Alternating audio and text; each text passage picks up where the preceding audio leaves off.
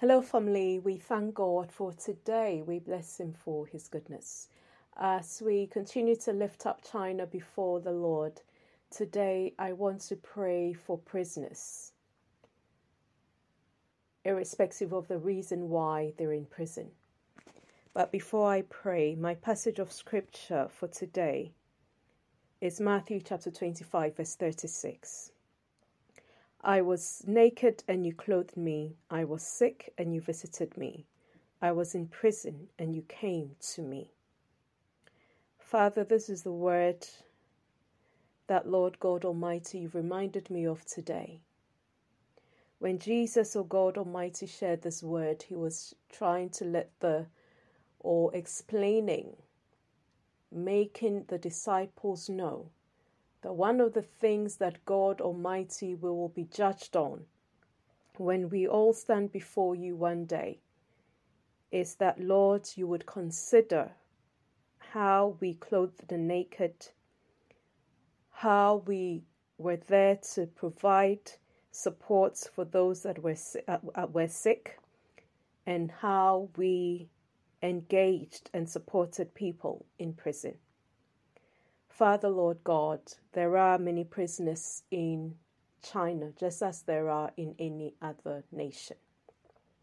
However, Father God Almighty, as you laid this on my heart and I did a bit of research, I was surprised, and maybe rightly so, bearing in mind China has got a population of a billion plus, that it has the highest ranking in terms of population in prison, over 1 million people in prison.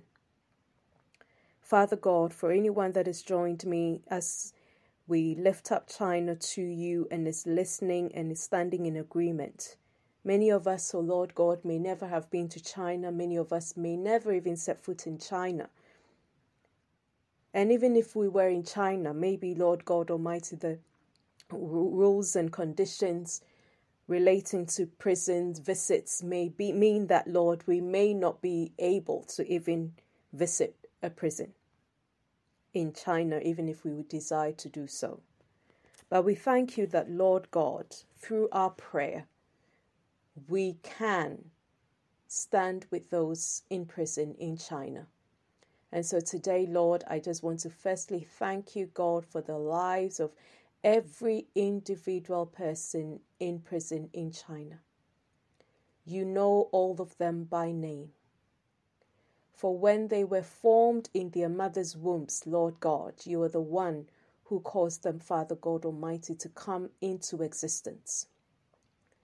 Lord God Almighty, your word says that our days are numbered, and so you know their days, Lord God Almighty. When they were born, they probably never imagined that they will find themselves in prison. But Lord God, you who knows the end of a thing from its beginning, Lord God, your eyes have always been upon them, whether they know that to be true or not. For Lord God, you hold the whole world in your hands, Lord God. And Lord, you behold all peoples, Father God, on the face of this earth, not only those that are dear to your hearts, because they have been redeemed with the precious blood of Jesus. So, Father, today, I thank you, Father God, for your mercy, for any kindness, any loving care that, Lord, you have given to these prisoners. I want to give you glory, for we know that every good and perfect gift comes to us from heaven above. For starters, that they have life. It is a miracle. It is a great blessing that money cannot buy. And so, Lord, we just want to thank you for their lives. And I praise you and I glorify you, Father God. For some of them, they may have gone through so much torture, whether it be mentally, whether it be physically. But Lord, by your grace, Father God, for many of these people, if they are alive and well, it is because you have kept them. So for the blessings you've bestowed upon them that they themselves are aware of, we want to say thank you. For that which you've bestowed upon them that they may not even know, we want to say thank you. But today, as I lift up these prisoners to you, Lord, I'm asking that in your mercy, Lord, behold their plight, Father God. And Father God Almighty, enable them, Lord, to know love, compassion, mercy, and kindness. Whichever way you choose, oh God, to demonstrate these things that I've asked for to them, Lord God, I ask that you will do it, Lord. For some of them, Lord God, they may have felt, oh God, or feel deserted by their family. For some of them, they may not even, oh God Almighty, have rights to visits, Lord. So for those people who, oh God, feel isolated, deserted, I just pray that Jesus, you would walk into prison cells and you will visit these people, and your Holy Spirit, oh God Almighty, will minister to them, that Father God, you will revive their spirits. Any broken spirit be revived by your supernatural power in the name of Jesus. And that God Almighty, those that, Lord, need to know your love, your mercy, your grace, but Father God cannot even, oh Lord God, have access to scriptures, to the gospel, hearing the gospel, Father God Almighty, you have a way of causing, Father God, even the person in the most remotest place to hear you, to encounter you. So today, I am reminded, Father God, of when your word tells us that Moses, Father God, was up on this mountain, and you showed up in the form of a flaming, of a fire, the burning bush. And somehow through that, Lord, you drew his attention. You spoke to him, and that changed the trajectory of the rest of his life. So Father God Almighty, if you did it for Moses, you're able to do it for every prisoner in China, for people to supernaturally come to the saving knowledge of Christ, to supernaturally receive revelation, Lord God, that would give them hope, that will bring restoration into their lives, Father God Almighty, a new beginning, Father God Almighty, that would cause them, oh God, to be translated from the kingdom of darkness and brought into your marvelous kingdom of light. So Father, today, I ask that you do this, Lord God Almighty, for prisoners in China. I also ask that, God, where reforms needs to be made, Father God, for them to be able, Father God Almighty, to receive humane treatment in those prisons, Lord God, by your supernatural power. Again, let reformation come, Father God Almighty, to the way prisoners are treated even in China. For those, oh God, that are there, Father God, because they've been falsely accused, or perhaps, Father God, they've been given sentences, Father God, that is not reasonable. I just pray that again you will show yourself strong on their behalf, because you're a God of justice and you hate any form of injustice. So anyone, oh God Almighty, who needs your supernatural power to enable them receive justice, Lord God, may you show yourself strong and may you show up for them. May you raise up advocates, Father God Almighty, and there may be so many that are advocating for people in prison, but except you grant them supernatural favor, except you protect them on every side, Father God, they may not succeed, Father God Almighty, in seeing the outcomes that they desire. So for those people, whether they be individuals, whether they be institutions, I pray that, God, your blessing will be upon the work of their hands. Your blessing, oh God Almighty, will be upon them so that they will receive supernatural protection.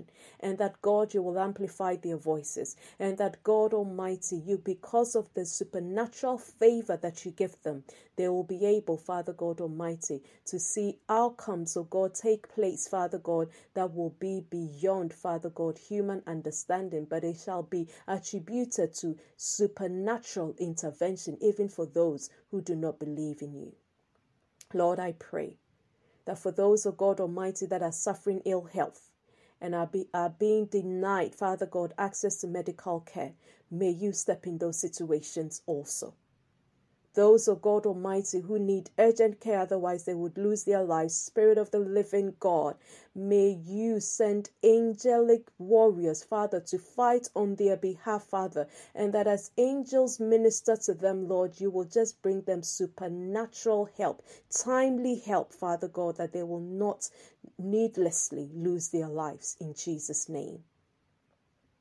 Father God, For those that have been hanging on in hope that one day they will be released, maybe because they were promised that they will be there by a certain time and the time is drawing nigher and they're holding on, whereas perhaps their health is failing and so many other things may be going on that may be indicating that perhaps they will never live to see their freedom. I just pray that, Spirit of the living God, you will supernaturally back them, supernaturally equip them, Father, with strength, with fortitude, whatever they need, so that God, that which they have desired to see, they will see freedom. They will experience freedom, walking out, oh God, of those prisons, Lord God, by your mercy.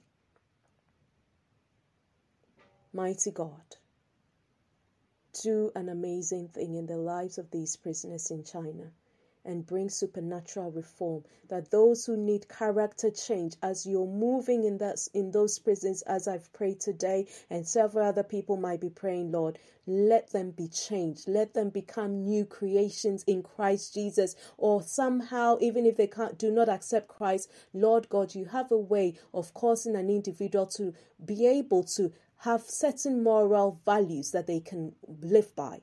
And so, Father, I pray that you will give them a change of mindsets, Lord, a rethinking, a rewiring of their thinking, oh God, of their perception of their lives, so that, Father God, as you bring many of these out of prisons, particularly if they were guilty of any crime, Father, that they will not come out to reoffend, but that, God, they will come out, Lord God Almighty, with a determination to walk a new path, and your supernatural grace and power will enable them to do so.